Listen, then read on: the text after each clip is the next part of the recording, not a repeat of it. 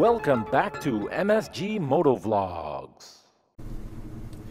Hey guys, this is MSG from MSG Motovlog, and what you're looking at is the rear shock absorber on my 2006 Honda SilverWing.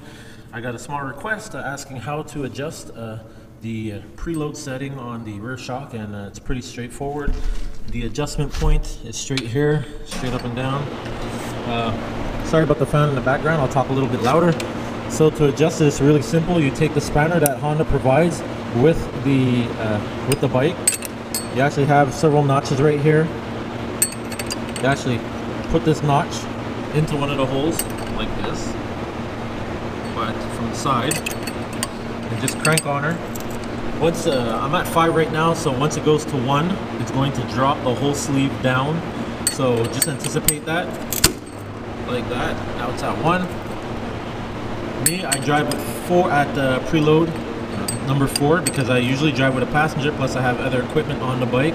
So this will help give better handling with my bike. So I actually put a little bit more preload on it than normal. So that's 2, 3, 4. As you can see, 4 right here.